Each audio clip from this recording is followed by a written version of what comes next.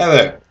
Today we're going to talk about how to start a business in Kentucky. So if you've gone to this web page, there's a good chance you're a foreign business who's looking to seek authority to transact business in Kentucky, or you're trying to start a new corporation, limited liability company, or partnership in this state.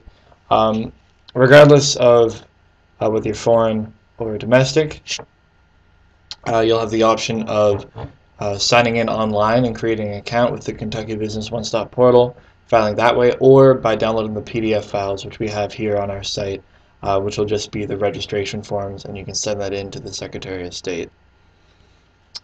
On the site we've covered corporations, LLCs, and the three partnership site types rather they have. You also should know that limited partnerships are pretty much the same as limited liability limited partnerships. So if you click here and you're looking to form a LLP, um, that process will help you as well. So first thing you often have to do is search for a name. Now, if you're a new business, of course, you're going to need to come up with a name that just works for your company. If that name is already taken in the state of Kentucky, you're going to have to obviously choose another one. And how to find that out is if you're filing online, you'll find there's like a name availability search incorporated into the filing forms. Those filing through PDF files should perform a business entity search. And if you click on our link that we have here, you'll notice that there's a tutorial for that as well. Also, businesses who are just looking to get information about a particular company, or if you're looking to purchase a certificate of good standing or existence, file your annual report. This can all be done using this function. Earlier I spoke about the Kentucky Online Registration. The portal they use is called the Kentucky Business One Stop Portal. It's a really convenient website. They have all the necessary filing forms and everything you might need there.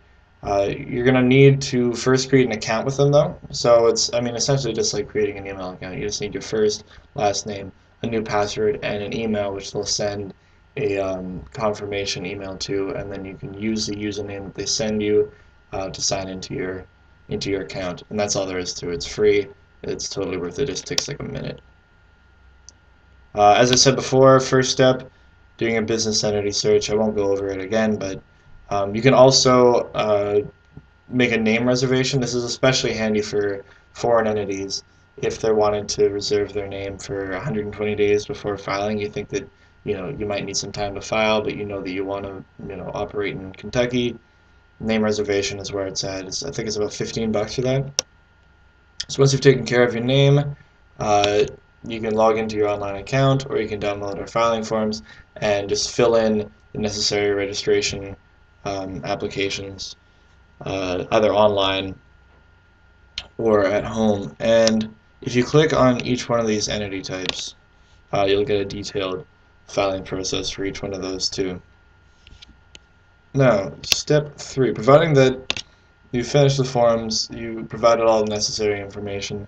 If you're filing online, you'll get to a point where you can pay the filing fee, and you can choose between a prepaid account or payment by credit card. So if you're a domestic entity, you're going to have to pay $40. Foreign entities across the board, doesn't matter what kind of entity you are, it's going to be $90. And as soon as you're done paying online by credit card or prepaid account, you finish filing. However, if you're filing through the downloading of a PDF file and printing it out, you're going to want to attach a check made out to the Kentucky State Treasurer to your application, and then you're going to want to mail both of those to this address here, and that will be sort of the end of your filing process. I already talked about the name reservation. It's pretty straightforward. It's $15. Certificate of existence, sometimes it's called certificate of good standing. This is something that's not required when you're filing, but if you do plan on expanding your business outside Kentucky, and you're, obviously you'd be a domestic entity then, you're going to want to get a certificate of existence because most Secretary of States require that you present one because it proves sort of legitimacy in that you filed all your annual reports, paid all the necessary filing fees for that, and that you've, operated lawfully. in accordance with the state statutes of Kentucky. It's $10 a copy. This can be done online, or you can request it by sending in a request corporate documents form. And again, both processes don't take very much time. Uh, and as usual, I totally recommend using the online function. Agreements. So for a corporation, you're going to want to print off the corporate bylaw template. LLC operating agreement is obviously for limited liability companies, and partnership agreements for partnerships. So what these do is it's pretty much an agreement amongst the managing members of your company on how you plan on running your business.